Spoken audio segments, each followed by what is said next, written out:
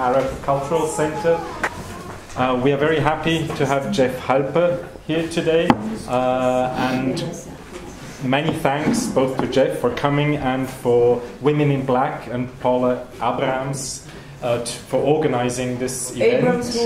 Abrams-Hourani for organizing this event, yes. And well, I've met Jeff before, actually, many years ago. It was in the year 2000, 2001, and he was leading a tour showing us the settlements in the West Bank that at the time I think were trying to drive a wedge to split the West Bank into two to make contiguous area impossible. And at that time, many people were still... there were hopes in the Oslo process and in autonomy and all these things. Now, 17 years later, things look quite different, and I'm looking forward to an update. Okay. Paula? It's going to give us a very important talk. If people have difficulty with English, we're very grateful. Magda Assen is in the back, and she will help translate into German for those who have trouble with the English language. She's sitting at the back there. So those of you who feel you can't cope with the English, Magda's there. We're very grateful to her. She's one of the people I wanted to thank.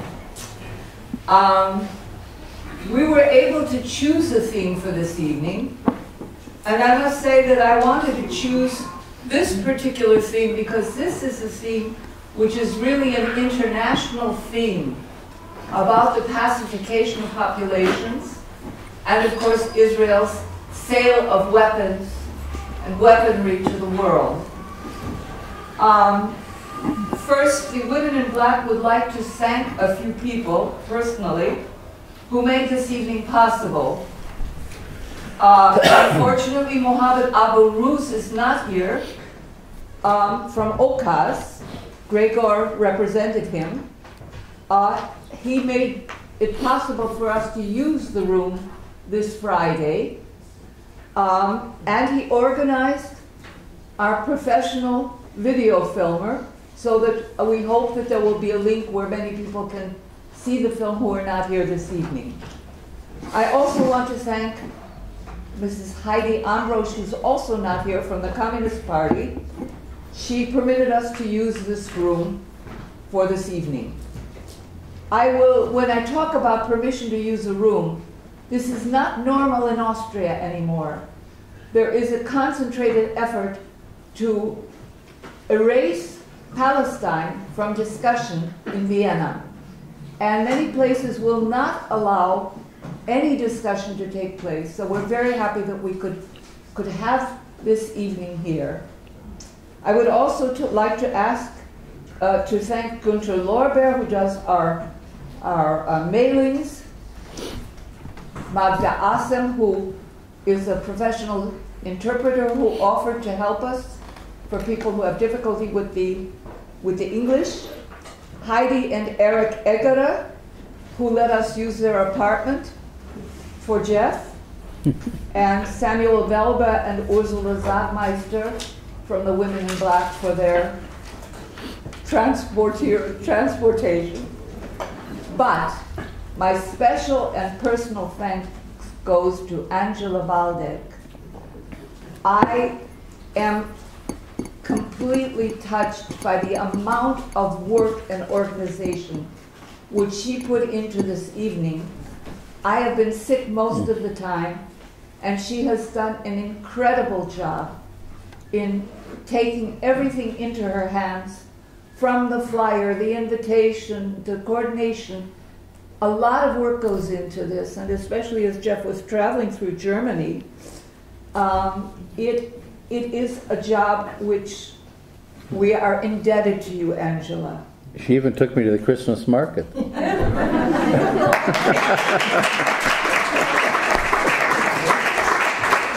So I want to introduce Jeff now. I also met Jeff at a demonstration at the Knesset. May I tell them what you said to me? Sure. I hope- it I was don't at know. that time people were demonstrating. I think the Jewish Israelis wanted to throw Ahmed Tibi and who was the other one out of the Knesset. Azmi Bashara, Yeah. I think. And I, in my naivety, Azmi, they succeeded. they did. And I was very naive in those days, and I said, "Is this occupied territory?" And he said, "The whole place is occupied territory." And I'll never forget that. Jeff Halper is an author, lecturer, and political activist. He was born in the United States and came to Israel in 1973. He's the former director of a very important NGO, the Israeli Committee Against House Demolitions, and is a co-founder of the People Yes Network. We are collecting for the committee, and we will pass around a box, and I hope people will give generously to this box, the donations for Jeff's committee. He is now doing, you're not involved, so you're not. No, I'm still involved. You're No, still no, involved.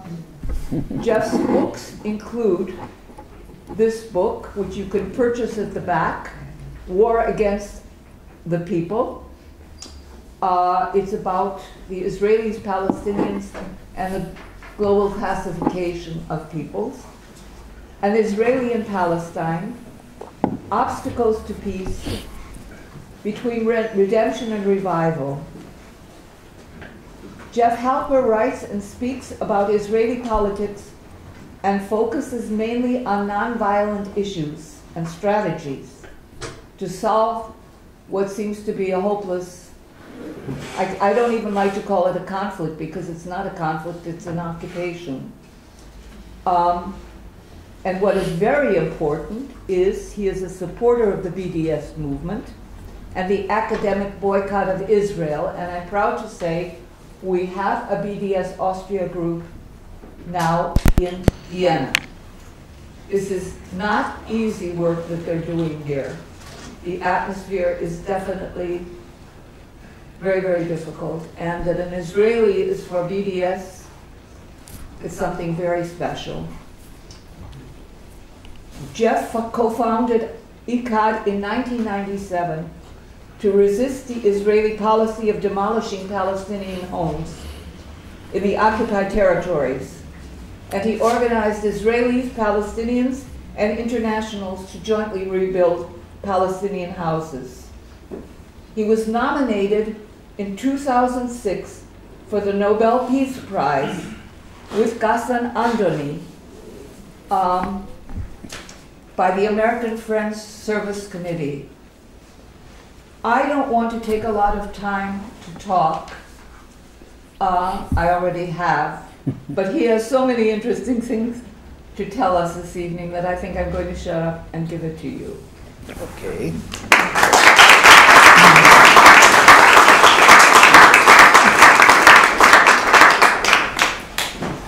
Well, thank you, Paula and Angela and Gunther and all of you.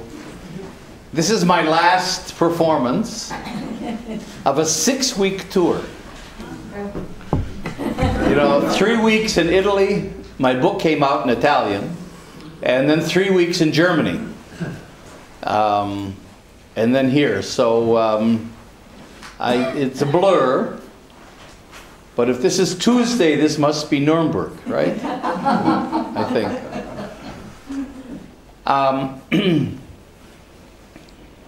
So I'm actually not going to talk about Palestine. I'm not going to update tonight. Although I do that, but you know, this is sort of another kind of an issue. But if Paula just mentioned BDS quickly, I want to. I'm not just involved with BDS itself. This is before we start the talk tonight. I think part of the problem we have, Palestinians and Israelis together, and then all of you that support us, is that we don't have an end game. And you can't be in a political struggle without an end game. You know, we know the two-state solution is dead, but we haven't articulated, and certainly together, we haven't articulated where we're going. What are we BDSing for? What's our program?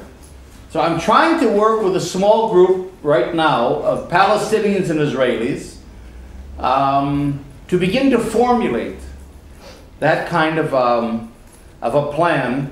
And actually, it shouldn't be so difficult. I mean, there's not many options left. And of course, the main idea that we're working around is a binational democratic state in the entire country, one citizenship, one parliament, in a sense, kind of going with the flow. Since Israel has already created one state, so okay, fine, we have that already. Now we simply have to transform that state from an apartheid regime into a democratic state of equal rights for all its citizens. So if we can begin to do that, I think that gives much more focus and direction to all our efforts, you know, all over the world. So we're not there yet, but this is where, in German, although in German it's more BKS, but you could say disinvestment. You know, BDS for BDS is where I'd like us to go. Boycotts, investment, sanctions for, because that's what we're missing today, a binational democratic state. So we can go back and talk about that in the questions and discussion afterwards if you want to, but I just thought I'd mention that. Now, let's start the evening with a different kind of, well, let me just start this way.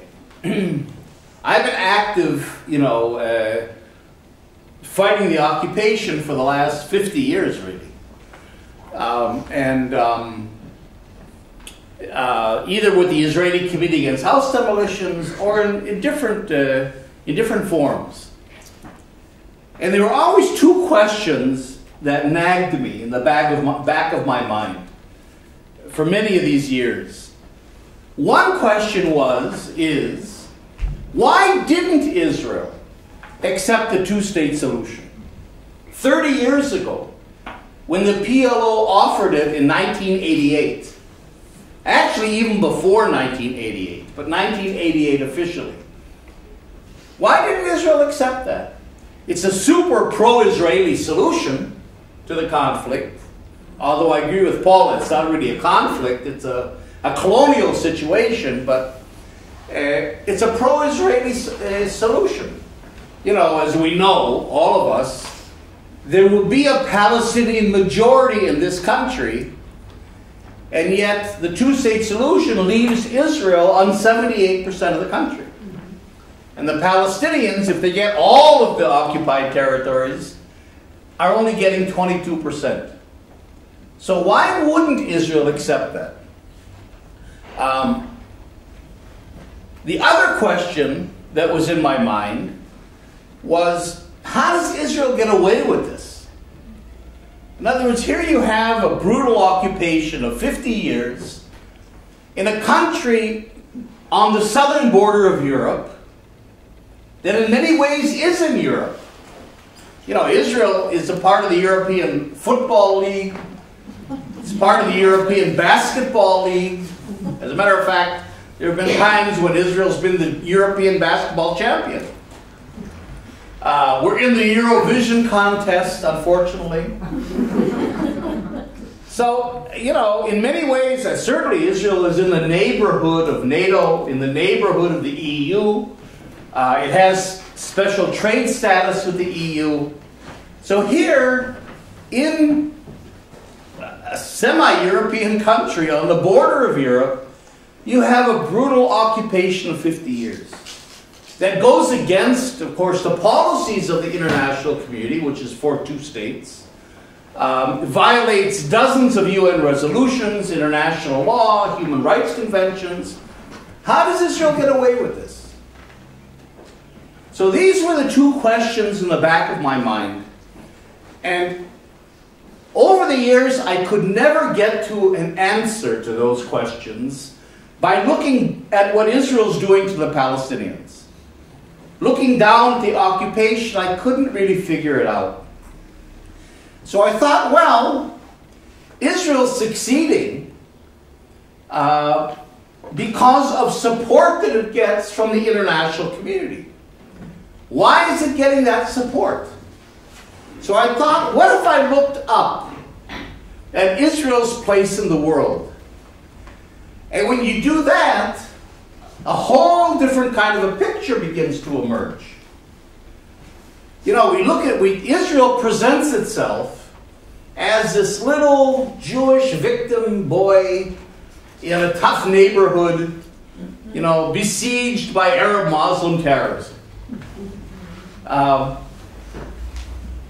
And that's certainly the narrative that you hear in Germany all the time, and probably here as well.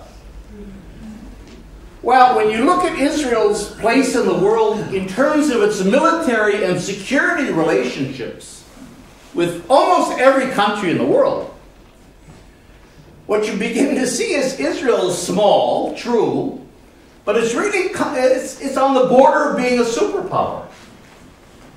In the sense that it's the fourth largest nuclear power in the world. So at a time when everybody's upset about North Korea and Iran, they don't have really nuclear weapons and the ways to deliver them, Israel has more than 200 nuclear warheads and multiple ways of delivering. And in fact, what's really interesting, you know, Israel's kind of a rogue state in a nuclear sense. Because Israel's policy is called officially nuclear ambiguity. We're not telling people how many nuclear warheads we have, if we have them, this or that. But why do we have nuclear weapons? It's really a form of extortion. Because they're not to be used. I mean, Israel might use some tactical nuclear weapons on Iran. That's certainly possible. Not an atomic bomb, but a tactical nuclear weapon. Israel has threatened to use it against Egypt. One small tactical nuclear bomb on the Aswan Dam would wipe out Egypt, pretty much. But it's not really that. It really has to do with what we know in Israel as a Samson syndrome. And the idea is that it's a kind of extortion against the international community. You know, Europe, Austria, certainly, is within the zone of Israeli nuclear weapons.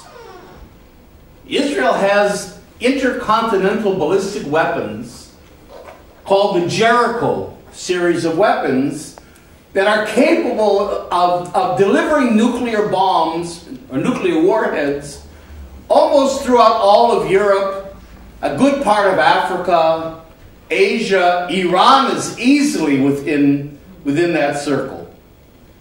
You know? And the idea is that if Israel finds its back to the wall, if Israel feels that it's in an existential danger, it'll use its nuclear weapons. And the ambiguity is, we're not saying in what direction. You know? These aren't necessarily aimed at Iran or at Egypt. They could be aimed at Austria. It could be aimed, in other words, it's really kind of a threat hanging over the international community. And here's a country with nuclear weapons that a good part of the world is within their range, and they're willing to use them. I mean, what is an existential threat?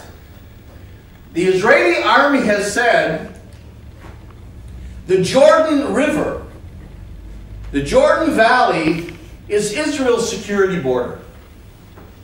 That, I mean, they've said that actually since 1948, not only since 1967. That's an absolute. Well, what if the international community really forced Israel with international pressures to get out of the occupied territory entirely in order to allow a Palestinian state to emerge. If Israel had to get out of the Jordan Valley, would it consider that an existential threat? According to Israeli military doctrine, yes. And that could trigger some kind of a nuclear attack. So you know, this whole issue of international support for Israel isn't always a matter of support for Israel. There's a lot of fear in terms of what Israel is capable of doing militarily as a kind of a rogue state. Because in many ways, and Israel shows this all the time, it doesn't give a shit. Israel doesn't care. I mean, Israel's now in the process of demolishing homes and cisterns and solar panels and institutions built by the European Union and by European countries in the West Bank. Doesn't care.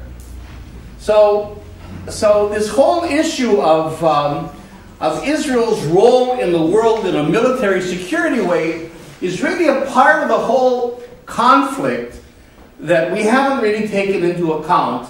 And this has to do with what I call globalizing Palestine. Now, this is all part of what I call security politics. One of the interesting things, I think it reveals a lot. Well, one reason why I wrote this book was because this whole issue of weapons, security, and so on is not on the agenda of the left. We don't know anything about this world. And I put myself at the top of the list. I wrote a book about something I know nothing about. I couldn't tell you a howitzer from a tank. It's not my field. I'm not interested in it. But at the same time, one thing I discovered was that, you know, today the military and internal security and police are really the same package. More and more and more they're intertwined in their weapons and their tactics, in their uniforms, in what they do internally, externally.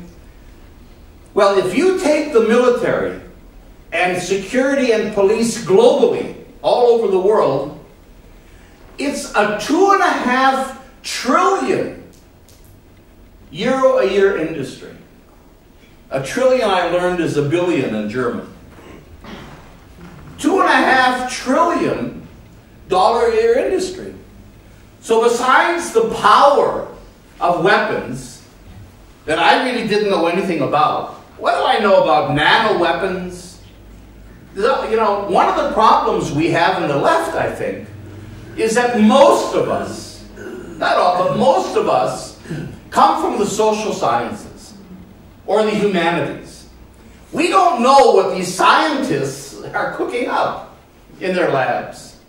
You know, you get 25-year-old chemists and computer people and all, you know, in labs funded by defense industries with billions of dollars to develop these mad weapons. You know, we don't know what they're developing. And they haven't studied social sciences and humanities. So they don't have any ethical concerns. For them, they're making a lot of money. It's a lot of fun. And there's that bridge. We don't know what they're cooking up. I mean, I can explain it tonight. We'll talk a little bit about that. Some of this is going to sound like science fiction to us. But it really isn't. And then, of course, you got the money. I mean, how can you understand the way the world works when you're missing a piece that's 2.5 trillion euros big? So this is a huge blind spot, I think, in our political map. And that's one reason why I wanted to begin to write about this. So it has to do with what I call security politics. You know, we're used to looking at politics in kind of a common sense sort of a way. You know, our country has friends, it has allies, and it has enemies. But when you put 2.5 trillion euros into the picture, it changes things quite a bit. So let me give you a couple examples of what I mean. Focusing on Israel. Israel is useful. Now, I'm not saying that Israel is the only act. I mean, Israel's not the United States. The United States puts 70% of the new weapons every year in the world are American. And it's not at that level. But Israel's a small country. We'll talk about it in a minute. It fills some very important niches, especially in what I call war against the people.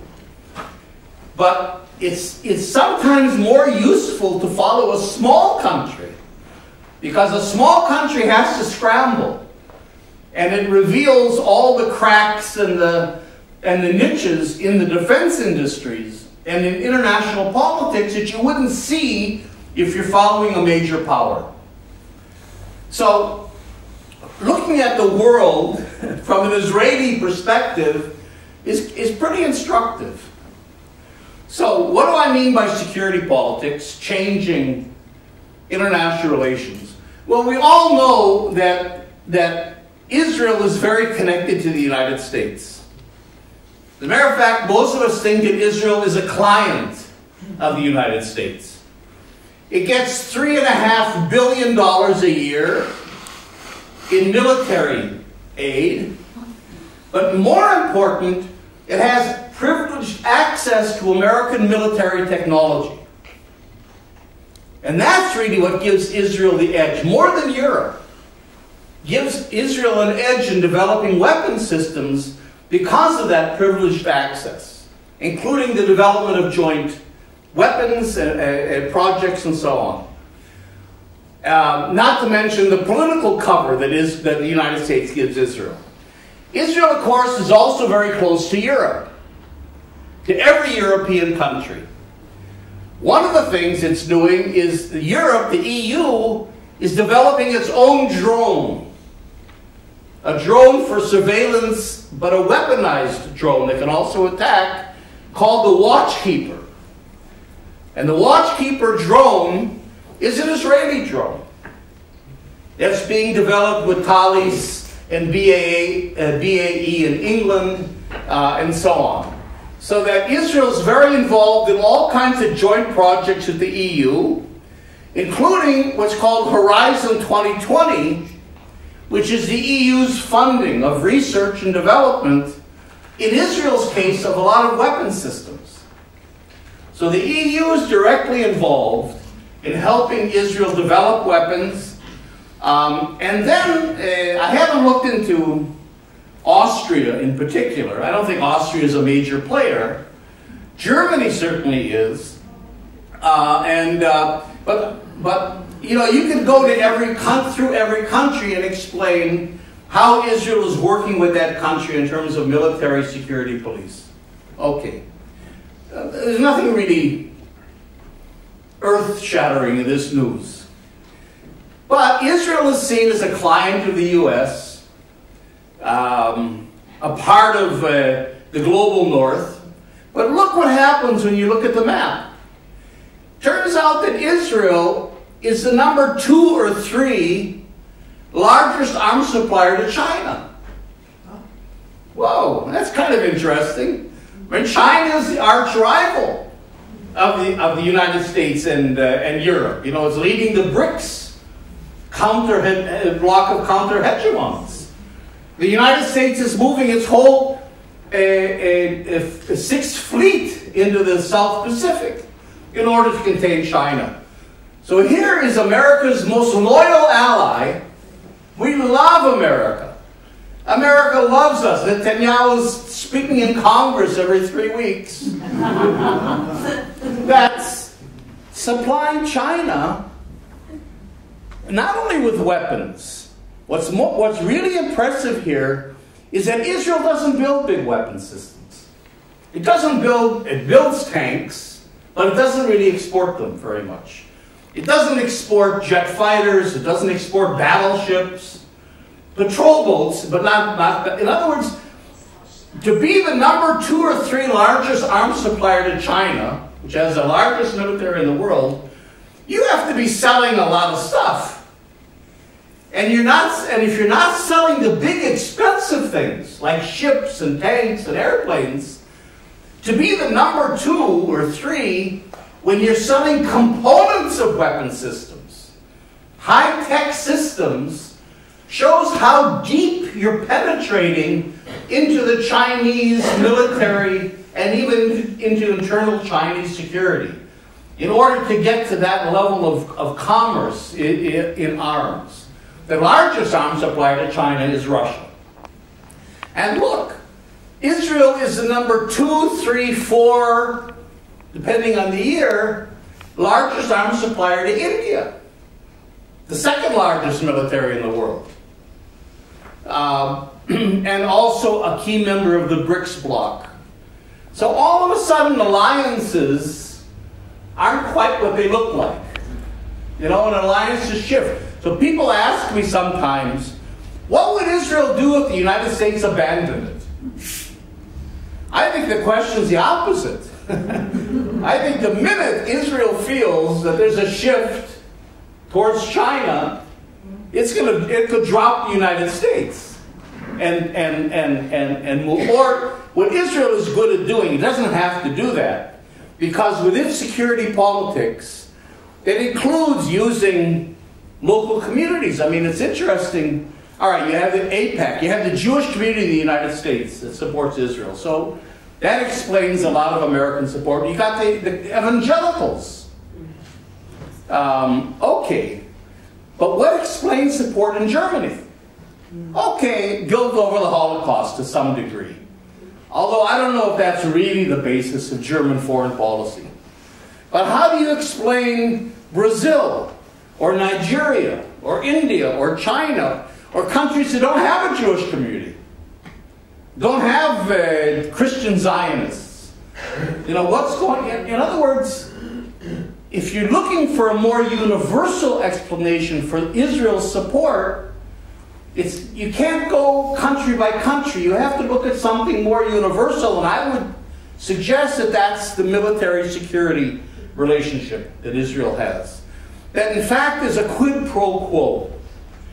We will serve the hegemons, we Israelis. The hegemons could be the United States in Europe, or counter-hegemons like China, India, Nigeria, or local warlords. I mean, anybody that has power. For example, Israel's very involved with the militias in southern Sudan, with all kinds of warlords in the Congo, where it has massive commercial interests, Angola, and different places. So it's not... There's a company of a guy named Yair Klein, who's one of the most famous Israeli mercenaries and arms dealers. And you've had Israelis hired by the Colombian military, by the Colombian paramilitaries, including their death squads, and by the drug cartels. There have been times when you've had pitched battles with Israeli advisors on all sides. So their penetration is very deep into countries. I'll come back to that in a second. So, okay, you've got all that. Look at security politics in the Middle East. We used to talk about the Arab-Israeli conflict. Remember that? Well, now there's a love affair between Israel and Saudi Arabia. Not to mention Israel and Egypt. Israel has explicitly sided with the Sunnis in the Sunni-Shia civil war. And that's helped. I'd go a step further. Now, this might be completely overstating it, but I think there's something to what I'm saying. I would argue that Israel has become the leader of the Sunni Muslim world. You know? Because countries like Egypt, Saudi Arabia, and so Turkey even, cannot do anything about Iran and the Shiites without Israel. I mean, Saudi Arabia is the largest importer of weapons in the world, and yet it can't beat the Houthis in Yemen on its own. So the Sunni world needs Israel. It needs Israel both because of its contacts to the U.S. that helps because Saudi Arabia is not the most popular country in America, but also because, again, of its military ties and its military prowess. So that you've got here now today in the Middle East a complete reversal of things, where Israel is actually, like I would actually claim, is one of the leaders of the Sunni world, if not the leader. Look, Israel's 25% of Israelis' armed trade is in sub-Saharan Africa. That's not military. That's mainly security and policing. Training special operations units of different dictators. For example, in Equatorial Guinea, where Israel is very strong, training the Presidential Guard, training your security forces, and so on. Israel is very strong in Brazil. An Israeli company was hired to secure the Olympics, which was like a $2 billion contract. And that gives you tremendous resources to develop your security industry. It's like a laboratory to protect the Olympics. But there's other things as well. For example, Israel has helped Brazil establish what's called the Pacification Police. That's what they're called. There's a new police unit in Rio and Sao Paulo to pacify the favelas. That's called the Pacification Police Units that are getting help, advice, training, weaponry from Israel. So basically, I can go country by country, virtually every country, even countries Israel doesn't have trade relations with, and explain to you what the relationship is. How Israel is delivering for the ruling elites in every country. But there's a bigger story here as well. And that is transnational capitalism.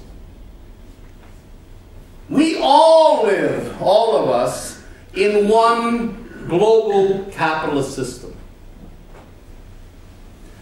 And it's a system in crisis. It's a system that's facing real challenges of sustainability and inequality and conflict. I don't have to get into this too much because we all know this here, but we all know that there are a few firms that control the global economy. As a matter of fact, Oxfam did a study a couple of years ago where, in fact, it's not just a slogan, 1% of the world's population owns 50% of the world's resources. Most of the people of this world are known, especially by corporations, as surplus humanity. 80% of the people live on less than 10 euros a day in the world. But more than that, they will never, ever, ever be a part of the capitalist system. They'll never be educated to a meaningful degree. They'll never be integrated in a productive way, the way capitalist means productive, beyond subsistence, into the capitalist economy. And worse than, they'll never be consumers. So they're excluded, basically. There's no place for them.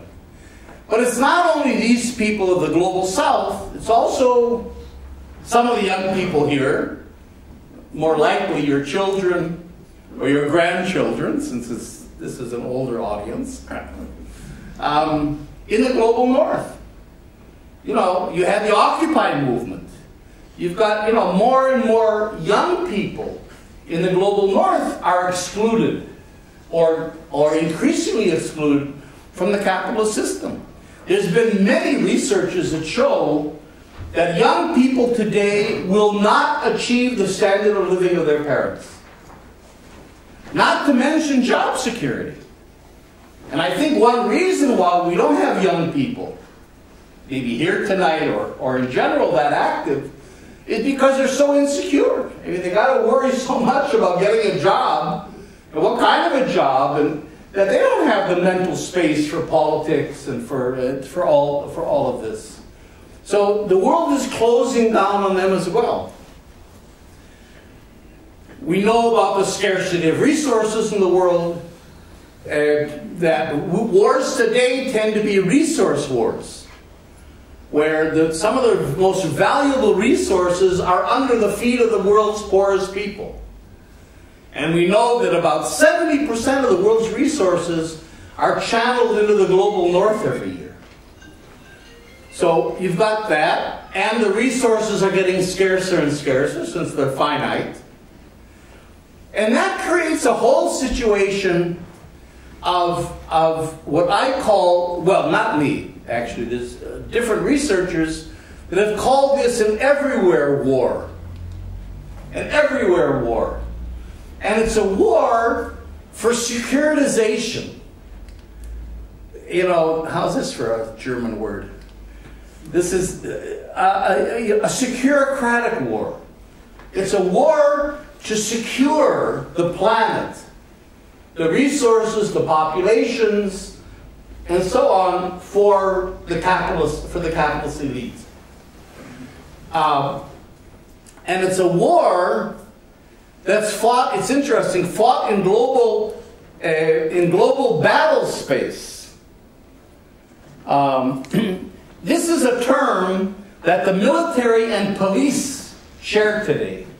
You don't talk about battlefields anymore. That's an old concept, a contained place where armies meet and fight. But militaries and police forces talk about battle space. With terrorism, with crime, with immigrants, and so on. So this neighborhood here is as much a part of the battle space as Afghanistan is. So the war is an everywhere war, wherever capitalism feels threatened. And the bottom line, the goal of this everywhere war is pacification. And that's a term, now it's a problematic term because it can mean something positive as well. You know, you pacify a baby. So you're doing pacification. But pacification, I mean pacification in the sense, of course, of repressing populations to a point where they can't resist. The Spanish and Portuguese called their colonization of the New World pacification. You know, the Americans had a pacification campaign against the Native Americans.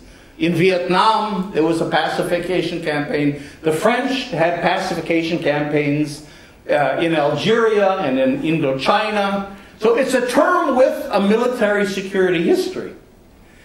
And it's a term that I think we should be using more, and I'll come back to that, because it's a much better, more political and critical term than the term security. That is a term that's much more useful for the powers that be to use. We'll come back to that. Now, this is interesting. Just to go a little bit more into some depth.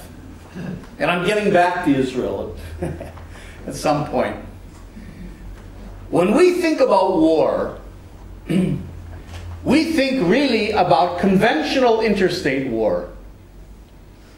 You know, armies fight each other, tanks, jet planes, battleships, navies, countries fight each other in wars. And that's the kind of war that the NATO, your defense ministry, the Pentagon are geared to fight. NATO and the Pentagon are fully prepared to fight the Soviet Union. You know, that's who they're fighting. Even though there is no more Soviet Union. That wasn't a mistake. In other words, the kinds of weapons that are being produced today are weapons for conventional wars. But the last major conventional war was World War II. That was the last time two major military powers fought each other. It was World War II. There's been a few localized episodic wars, interstate wars since, of course. The Arab-Israeli wars, the Iran-Iraq war, Falkland Islands was a cute little war. But no war in which two major powers have fought each other since World War II. So in a way, this kind of war is fairly gone, fairly irrelevant. Wars today take the form of what I call war against the people. War against the people in the name of securitizing everything. Wars take two forms in particular today. And, we use this term asymmetrical war. One form of war is basically against the global south. And there's a million terms for these kinds of wars. I'm not going to translate all the German for you guys. But, there's high-intensity operations, limited wars, small wars, irregular wars, military operations, police operations, military operations short of war,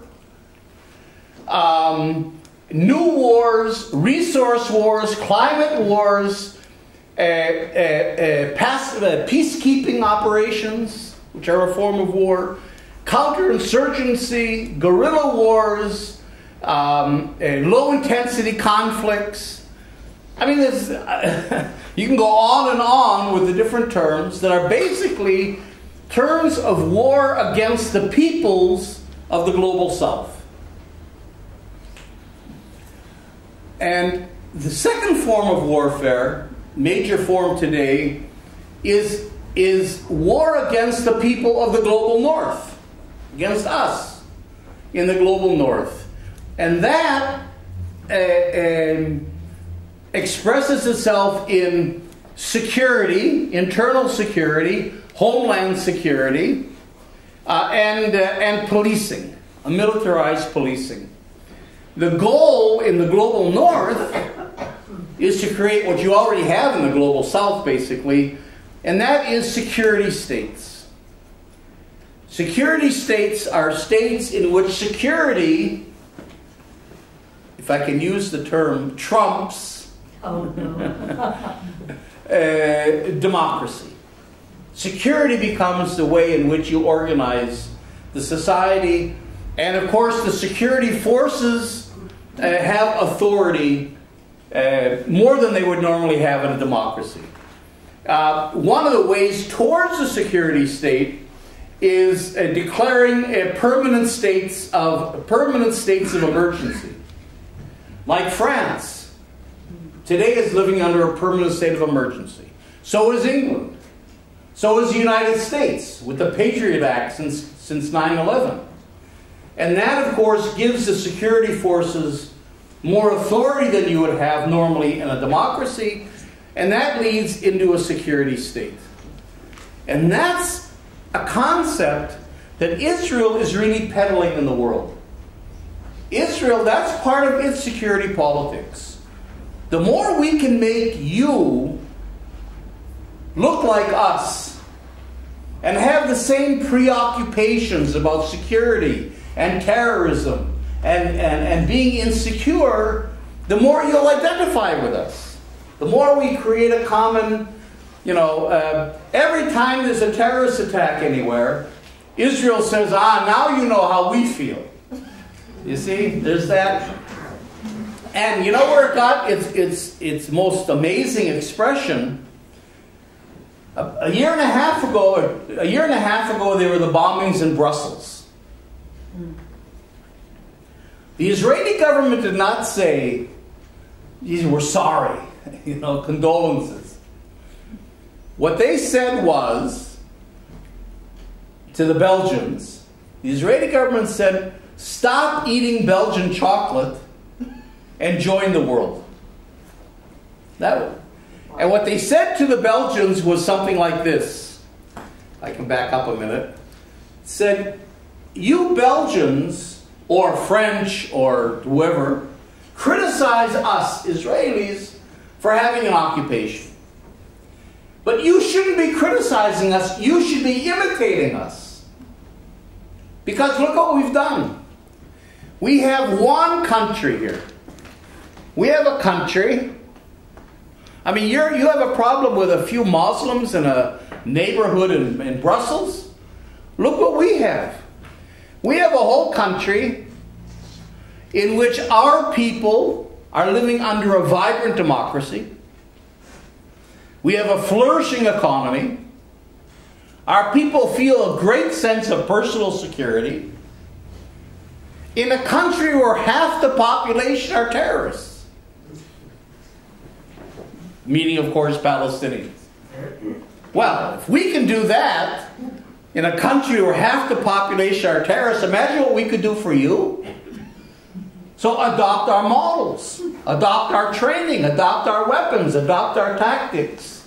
You know, because you're really little Israels that you know, and we have to, you know, once you figure that out, you'll begin to see that we're actually the model, that we're the leaders, that what we're doing is positive. So this is part of the security politics. What I'm arguing here is that, again, NATO and the Pentagon don't fight wars against the people. They try sometimes. They haven't done very well in Afghanistan, in Iraq, in Somalia, in Mali. I mean, wherever you go, they haven't done well because their weapons and their tactics are conventional warfare that doesn't work against the people. I would suggest that this whole area of asymmetrical war against the people, this whole area here, is an Israeli niche. I'm not saying Israel is the only country that produces these kinds of weapons and tactics, but this is really the Israeli niche. Because Israel has been fighting a war against the people for 100 years already. A war against the Palestinian people. So it has the tactics and the weaponry and the models of population control and the idea of a security state in general that are effective in terms of fighting this kind of a war. So if I would go back to my first questions in a minute. First of all, why didn't Israel accept the two-state solution? I would argue that, in fact, we have to look at the occupied territory as a resource for Israel. This is a laboratory. This is where you develop weapons, security systems, surveillance systems, again, models of population control, and that's what gives you the edge in the market. I mean, not many countries have a laboratory of millions of people that they can experiment on. In my book, for example, I list all the new weapons that were tested in Gaza in 2014. And Israel, in fact, is keeping intentionally a kind of a low-level conflict going with the Palestinians that on the one hand doesn't endanger Israel, but it creates a level of violence that allows Israel to justify checkpoints, to use surveillance techniques, and it can manage, it can control, it can raise the level or lower the level. And that's what happens in Gaza. When it wants to test weapon systems, it raises the level. And it's a very controlled laboratory in the occupied territories. And I would say, for security politics, Israel gets two things out of the occupation. Not just the weapons, but the high-tech technology, our toys, our iPhones and all that stuff, that's all military technology. Our toys are the byproducts of that.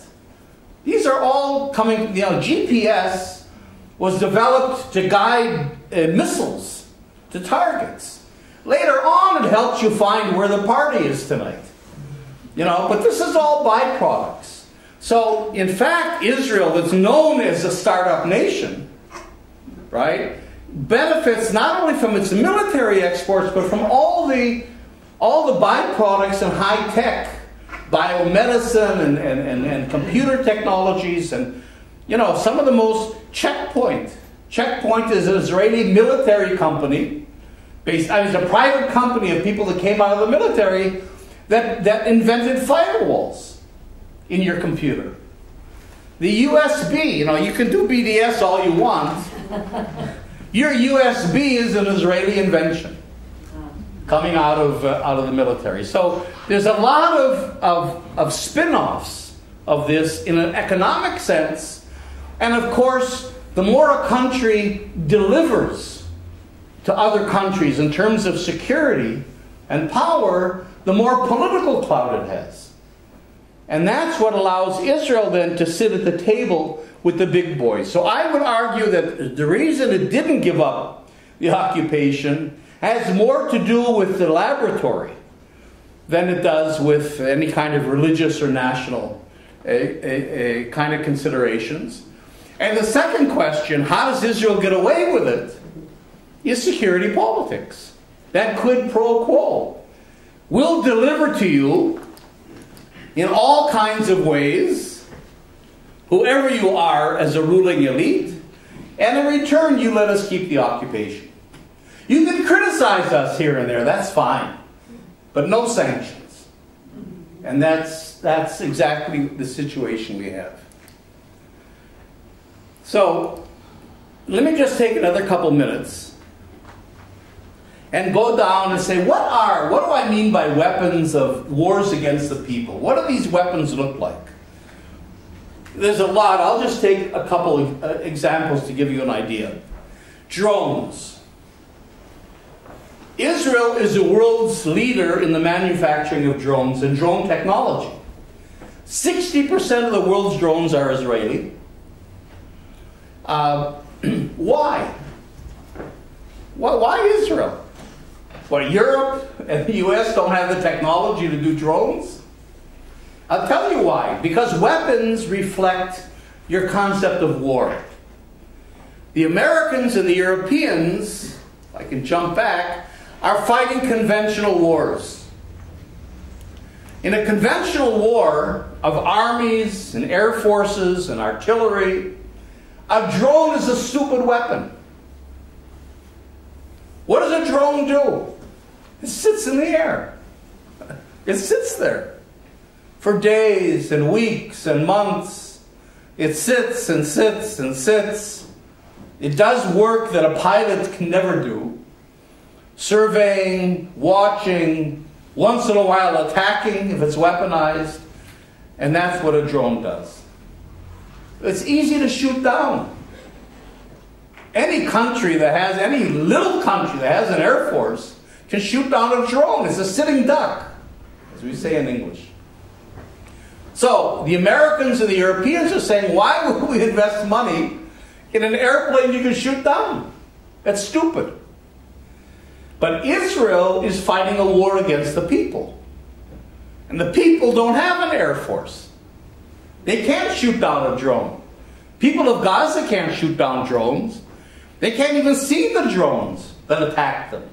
They attack in what's called over-the-horizon types of attack systems, where you don't actually have to even see the target to attack it. So drones are perfect weapons in a war against the people, because they control, they watch, they survey, they record, they can attack. So you see the very technologies that, the fact that Israel has developed this weapon that's today proving so useful is because it's fighting a different kind of war than the big powers have.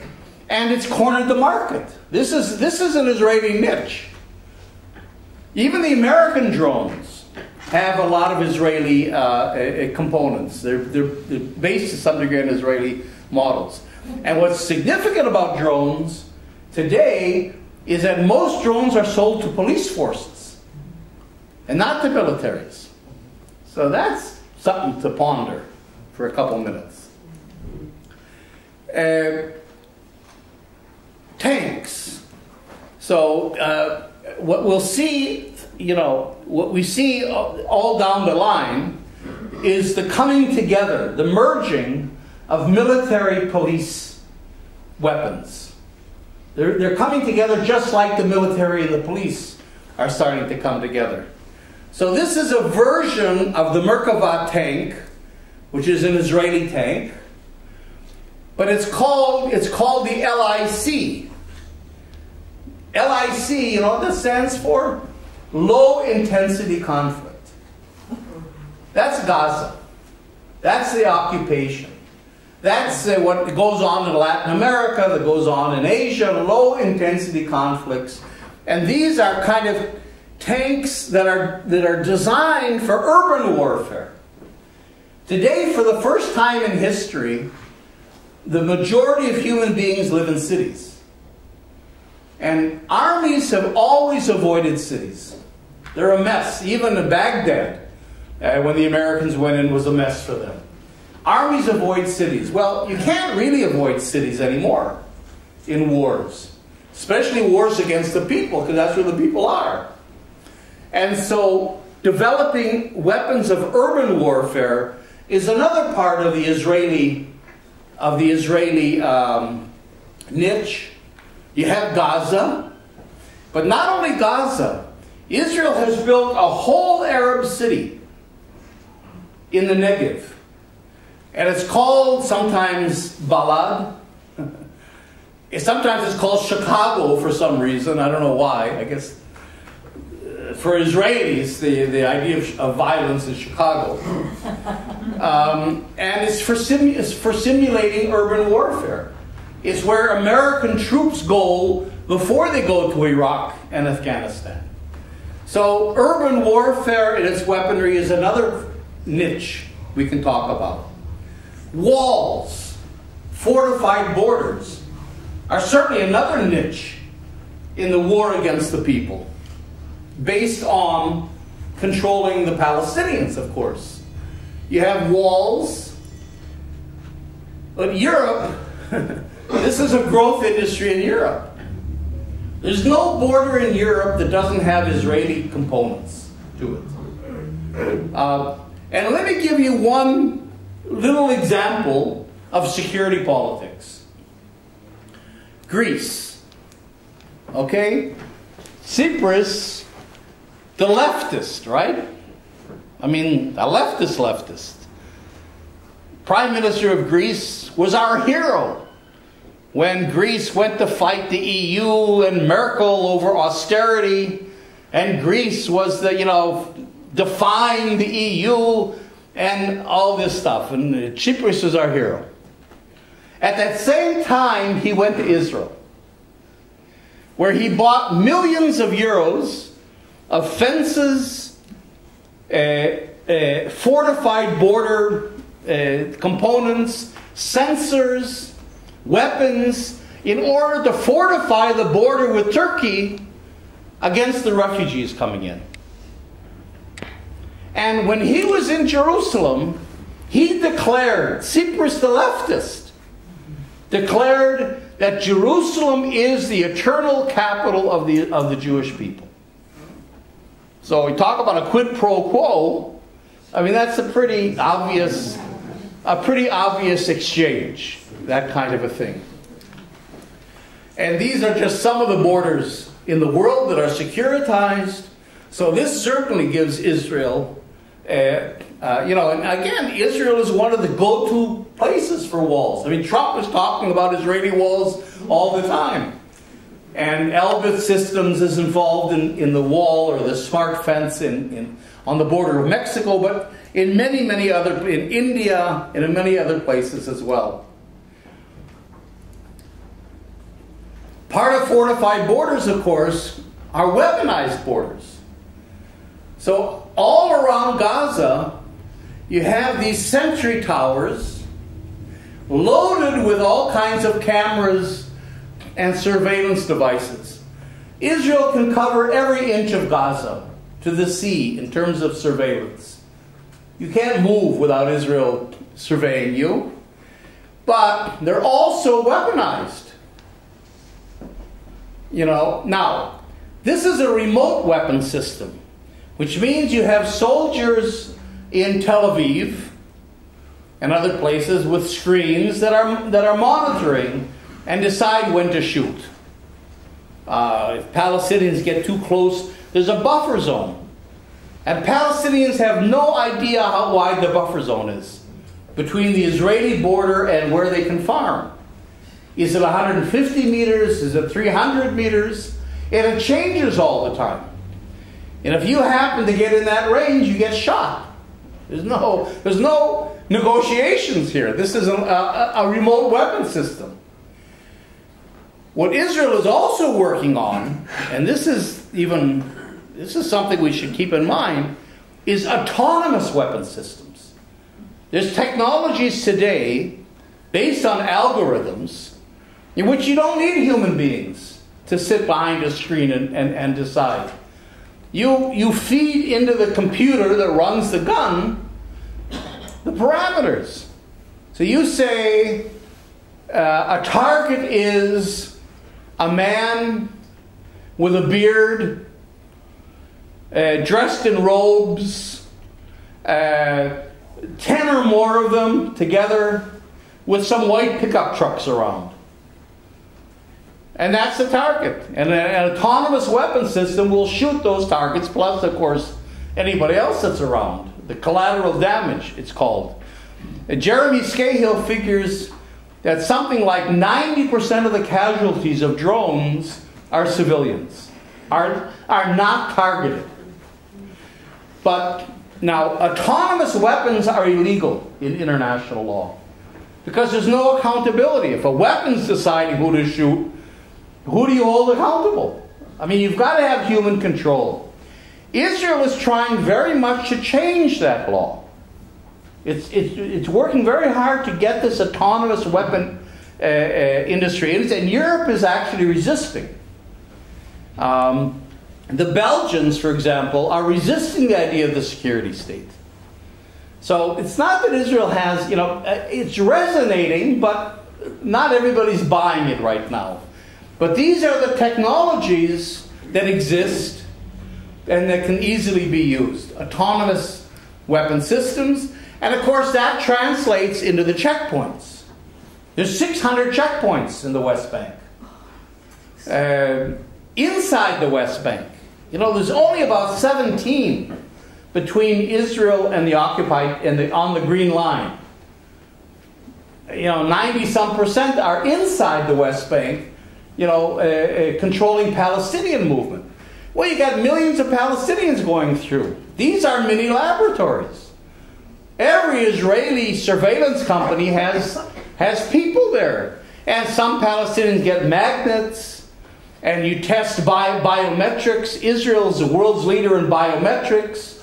There's facial recognition, body recognition, voice recognition systems.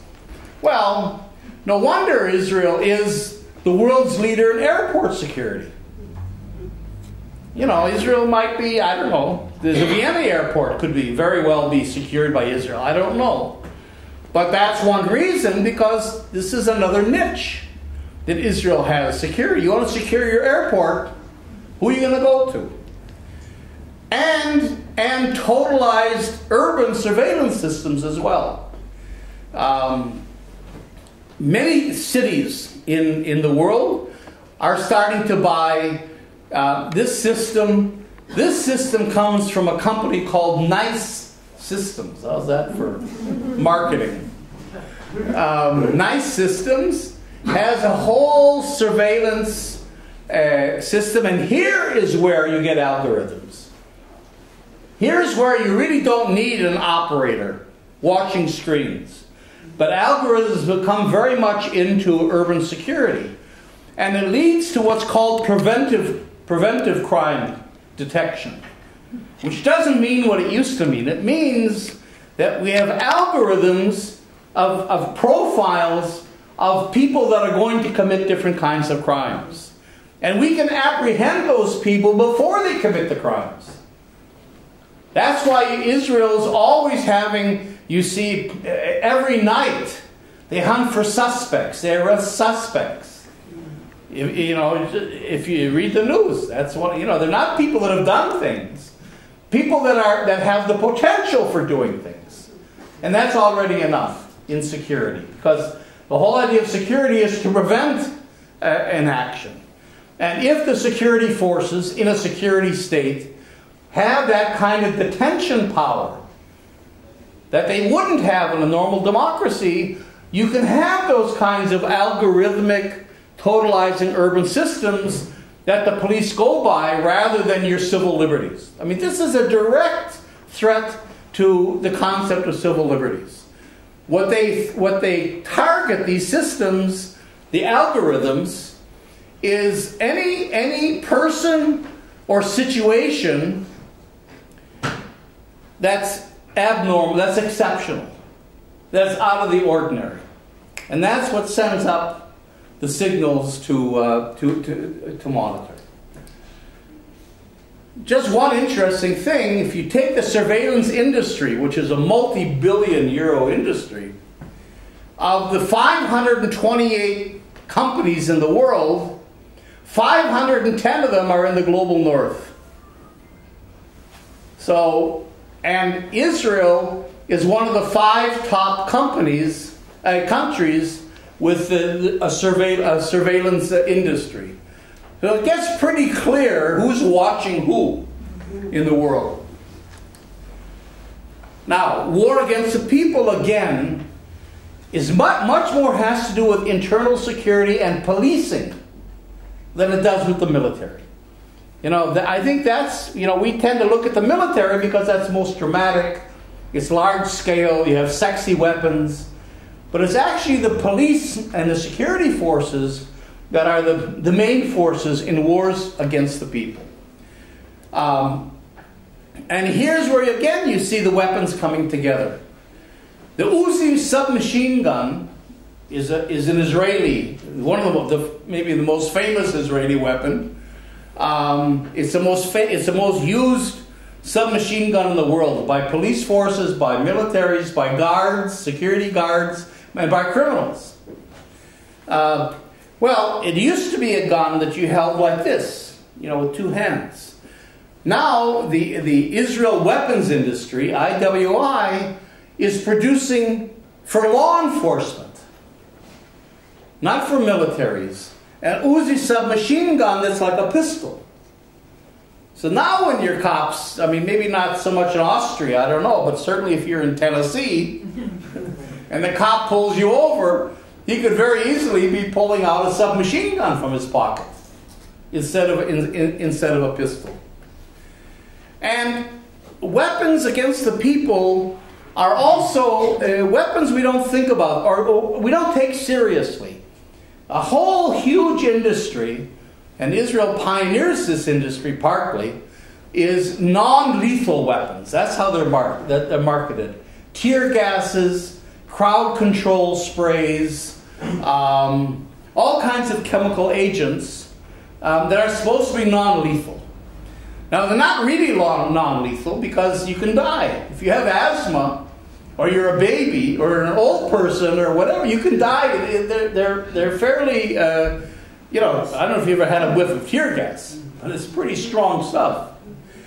But it's sold as non-lethal, and that's what allows police forces to use it. You see, a police force can go to the mayor and say, look, this is non-lethal. It's not a problem.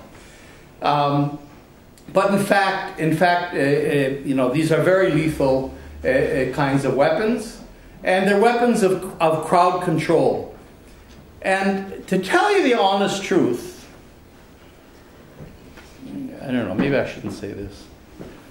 I don't know. I think sometimes we fall into this trap. I'll give you an example of the laboratory. Bilin. I mean, I don't want to take away at all from the courage and the persistence of the Palestinians and internationals and Israelis. They go to Bilin every week, this village in the West Bank, to fight the wall that's encroaching on their lands. And it's become very famous every week. And there's a movie, 5 Broken Cameras, you know, and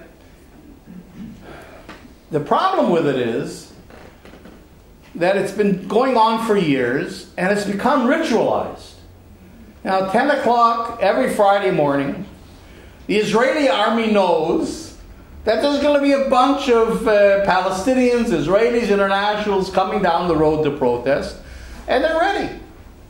And it's not that they're ready, but they experiment with all kinds of crowd control, sprays and gases and materials and so on.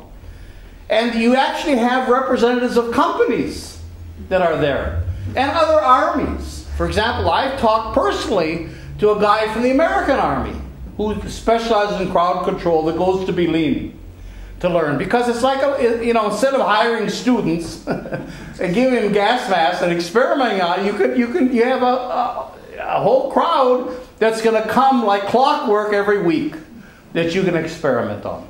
One of the fellows in Bilin, one of the Palestinians, has collected more than 100 canisters of all kinds of different materials that have been thrown at the protesters. So, in a way we're kind of trapped in a sense. You have to protest and resist, but at the same time, when you do that within a laboratory, you're in a weird sort of a way contributing to the industry of crowd control. Drones, in a minute. Drones on another level are also used for security. Micro drones. These are a specialty of the Technion, which is Israel's polytechnic university. It's often been called the laboratory of the Israeli army. And as a matter of fact, all over the world, there's BDS campaigns about the Technion. The Technion has relations, I'm sure, with universities in Austria. And that's a really good BDS target because it's so militarized on the one hand, but it also involves students. I mean, it's in my campus, in my classroom, and it's a way of really connecting students to the BDS campaign. How's this for a drone? Cute, but it's pretty deadly. These are surveillance cameras, and very powerful surveillance cameras that are connected to a database. So, this is more police forces, security forces that would use a weapon like this. I mean, the military could use it as well, but they have other forms. This is more attuned to urban type of warfare. So you've got a whole surveillance system here, but very sophisticated and tied in to the same database as that big urban surveillance system we saw before. But look at this. This can be either poisons or diseases. And here we start getting into nanotechnologies and nanoweapons, which is another niche of Israel. I'll talk about it in a minute, but what you can do today is take a disease like botulism. Botulism is a disease that doesn't have an antidote. And you can put botulism in a nano form. You can reduce it, compress it to a nano form. This much botulism can kill 100,000 people. So this little tiny drone is in many ways as powerful as a nuclear bomb.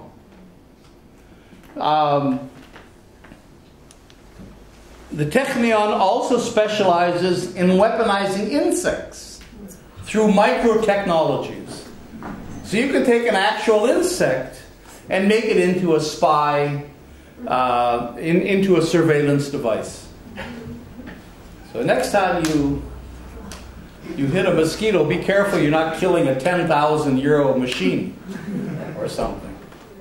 And then we get into nano weapons as well. I won't get into this, but Israel, Germany, the United States, and China are the major countries that specialize in military applications of nanotechnology. Now, nanotechnology we know has a benign image because it's so known in biomedicine, because it's so small. But imagine weapons that are nano-sized. A nano is a billionth of a meter. If you take a strand of hair, I can't demonstrate, but if you took a strand of hair, a piece of hair, it's 100 nanos wide. A nano weapon is 10 nanos wide. In other words, it's a tenth of the width of a hair. That's how small a nano weapon can be. And you could load it with poisons, with diseases, or with different kinds of materials. Now, we're not there yet. We're not there yet. This is going to happen within the next 10 or 15 years, though. I mean, the technologies are developing very quickly. But you can have these nano weapons, and you can load them up with these materials. But the idea is that a nanobot, one of these little nano weapons, can self-replicate. That's one of the features of nanotechnology. They can self-replicate. So one nanobot can produce 1 billion within a few days. See, so they self-replicate, and you can also load them with artificial intelligence. Not yet. We're still not there, but this is in the next few years. So you could say to a nano weapon, kill everybody in Vienna over the age of 40. And by looking at DNA and all kinds of other characteristics, the weapon itself can figure out how to do that. So we're looking at, and we don't know, I'm not an expert on nano weapons either. There's a new book about nano weapons that's interesting it's called Nano Weapons in English if you want to look it up. But it's a really it's a technology much more powerful than nuclear technology. To be a nano weapon country is much more powerful than being a nuclear country. In fact, it sounds weird, but it's true. When nano weapons are developed, you could send a nano underwater against a nuclear submarine. And by replicating, and if you load it up with a corrosive material, it could eat the submarine and the nuclear weapons within a short period of time. So these are weapons in a way more powerful. And I'm not going to get into this too much, but although these are things we should start to know, there was a study done. They asked I won't get the whole thing, some leading scientists, what's the probability that human beings will be extinct by the year 2100? Which isn't that long from now. And the scientists figured about 20% probability. And they said, how? Now, we think about nuclear weapons. We think about global change. Global warming as the way we're going to go. But if you look at what these scientists came up with, 5 out of the 8 major reasons that would cause human extinction have to do with nanotechnology. So this is a whole area. I mean, this is like super war against the people.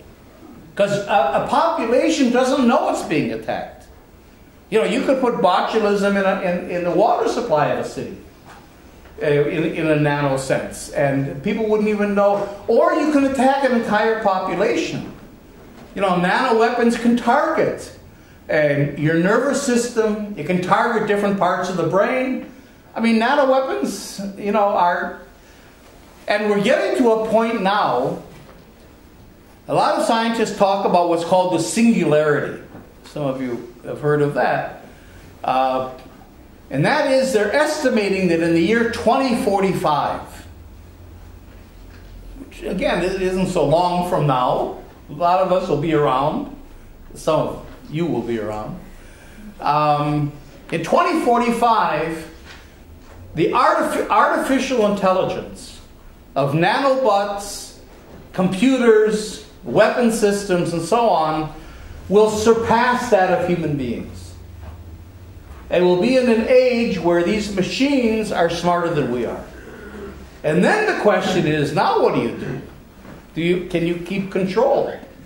And it sounds science fiction-y and crazy, but there is an actual discussion in the Pentagon in the United States about building nano walls. In other words, the only way to defend against hostile nano weapons with their own intelligence is by building a wall of your own nanos that are loyal to you. And then, of course, the question is, well, how do you guarantee these nanos are going to stay loyal to you? I mean, it's getting into realms that are super science fiction-y, except they're not science fiction. And they sound like that to us, to me, because we don't know that much about science. But these are all within the realms of the short. So, well, I won't get it all. This is something else. So, you know, I think this whole issue of globalizing Palestine, of taking Palestine as the laboratory of a war against the people, and looking at the weapons and the systems of control and the whole concept of a security state that it gives birth to, and understanding that it's really for export to our countries in different ways, I think begins to raise political issues that the left certainly should be more sensitized to, because we're not geared into this sort of an issue. So I'll leave it at that.